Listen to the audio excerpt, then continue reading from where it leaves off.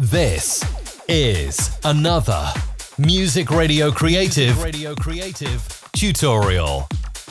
Now you're probably wondering how I put together that funky intro. Well, all the elements I just used were completely free, even for commercial use. So Premiere Pro templates, including transitions, the motion graphics I used, the stock video, even the music that's playing right now underneath my voice, I'm using for free from a resource called Mixkit, and they were cool enough to sponsor this video. I'll show you exactly how I put all of these templates, transitions, motion graphics together, and a cool tip coming towards the end for using background music in your videos too. Stick around, let's dive in. Okay, I'm going to show you the real nuts and bolts of how everything pieces together, but if you want to grab free Premiere Pro templates, stock assets like music and video clips for your creation, just go to mrc.fm/mixkit. That's mrc.fm/mixkit. Really think it's cool that they're supporting us with these free assets we can use even for commercial reasons. Over on the website, I went to the stock video section first of all and typed in audio to the search, and here we go, some great audio videos here that I can use. So I went in and downloaded, and immediately the download starts like that. Boom, it's amazing. For the background track that you're hearing now, stock music, house and electronica, my favorite genre of course, House Fest, that's the track bubbling away right now. Downloaded that, and then the free Premiere Pro templates are all here in the Premiere Pro section. I grabbed the 3D spin transition here, the multi-circle transition, and the frame split transition. And then for that motion graphics at the start, the kinetic motion text, all here. And again, download comes as a zip file, MP4 file, MP3, depending on what format you're working with. And then you can get back to Premiere and start creating. So let's start with a motion text, and that's Mixkit Kinetic Motion. It appears as a folder once you unzip it with a Premiere Pro project. So let's open that up, and it really is very easy to edit. So you get the stock kind of Mixkit stuff, and then to edit, you just go into the edit folder. You look for the titles folder here, double click, and then double click on the text, and you type in what your new title should be. So this, and then this one should be is, and then title 3. Let's make it Music Radio Creative. Music Radio Creative. There we go. Back to the full mix, and look at that. This is Music Radio Creative. Love that glitch as well. That's really super cool, isn't it? And then when you're happy with that, you just literally select the part that you want and you drag and drop onto your project. This is so cool, so easy to do. So there we go. Let's play. So we've got, so far we've got this is another Music Radio.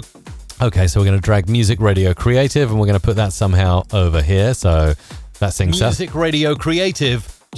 Oh, brilliant. Love it. Absolutely love it. We could even sync it like this. So it's Music Radio Creative. Yeah, let's keep that. Let's keep that over there. I'm quite liking where that is. And then is. So we've got this is another. Okay, and let's sync that up with some music now so we know what we're working with. So again, you can see the kinetic text is already in there. Back to my Finder, and let's go back up a level and bring in the Mixkit House Fest track. Here it is, drag and drop onto the audio track. Just going to go into the audio view here and make sure that audio 2 is faded down a bit just so we can hear the speech while I'm editing. So let's play. This is. Okay, that's good, but not quite good enough. I just want to get that on the beat. Done a bit of pre-editing here, so this should fit now. This is another Music Radio Creative tutorial. Okay, we're getting there. We're getting there. Okay, so what are we going to do now? Okay, so we got this. This is. Let's get that on the beat. So the beat is around there. Let's start there. This is. Okay, let's move that up a little bit so we can see more of my face. This is another. This is, and we can cut this however we want, so I might cut this earlier. So when I say another, this is another. And then we can also start to bring in some of the cool transitions and stock video. So let's see what stock video we've got. Let's bring in these VU meters here.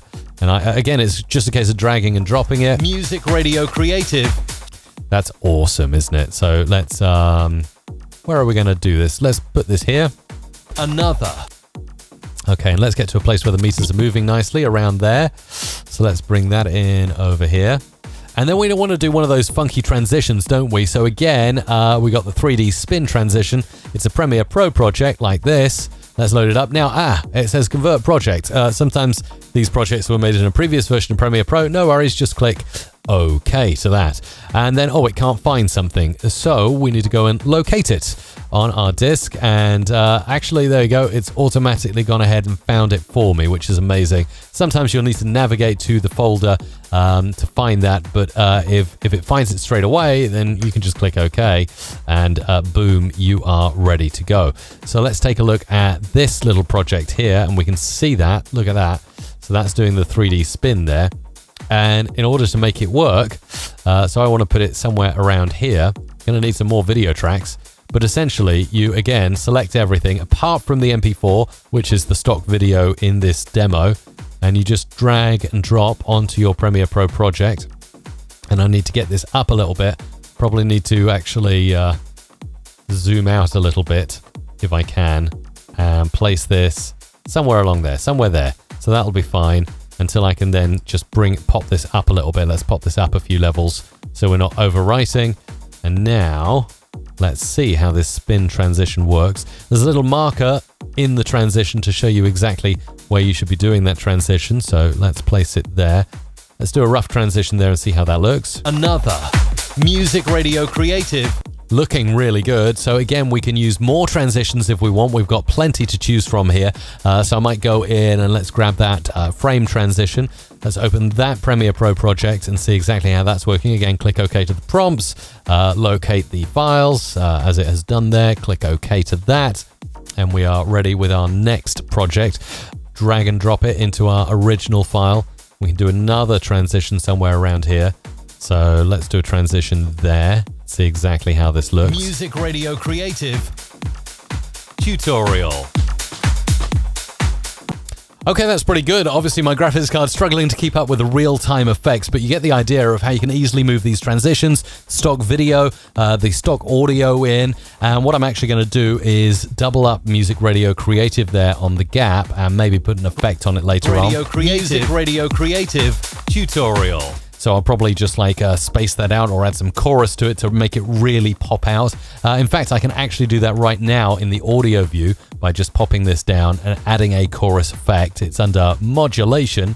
Let's go for chorus flanger there. And let's go with one of the presets. Let's go with mild tension and see. How does that sound? Music Radio Creative tutorial. There we go. Something like that to just add a little bit of space to the voice. And then finally, the tip I wanted to show you is over in Adobe Audition, which is absolutely fantastic if you're using music beds like the stock one from Mixkit in your videos. Sometimes they get rather busy later on. Like there's a lot going on there and it's hard to hear the voice over the top, particularly if you're doing some tutorial. You don't want lots of synths and actions in a music bed to take over what is happening in the tutorial. So what I like to do is grab a loop of either 1 bar or 2 bars. And to do this, it's very easy. Switch on loop mode in Adobe Audition, this button here. All right, grab the start of a beat. 1, 2, 3, 4. 1, 2, 3, 4. Okay, and let's go for 2 bars here. So you're literally counting 1, 2, 3, 4, 1, 2, 3, 4. It's easiest, by the way, with house or EDM music. And then select your loop. That's pretty much a perfect loop straight away. If it's not, you can zoom right in and you can get granular and you can really drag this out to the start of the beat. Then you can zoom out again and zoom in over here and drag it in on the start of the beat. Let's listen to that loop.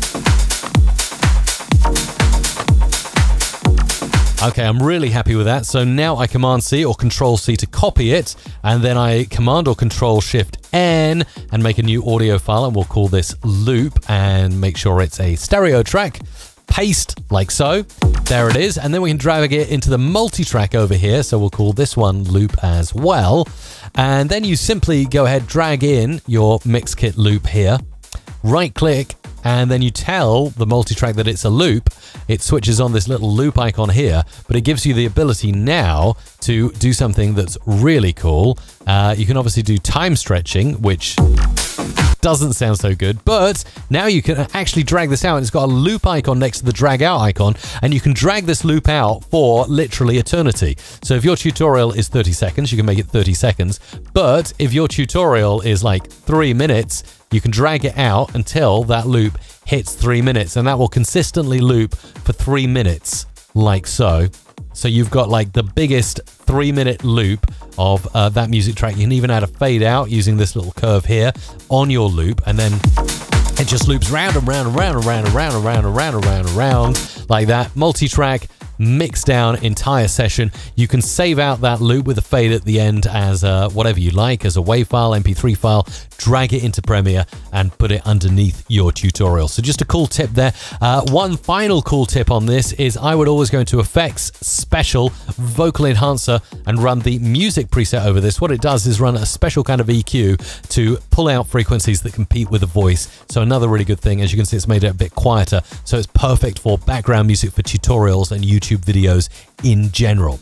So Mixkit have been a great supporter of us as content creators, and I really advise you to go over to mrc.fm/Mixkit to grab all of your free templates and stock assets to use in your next video. So there you go.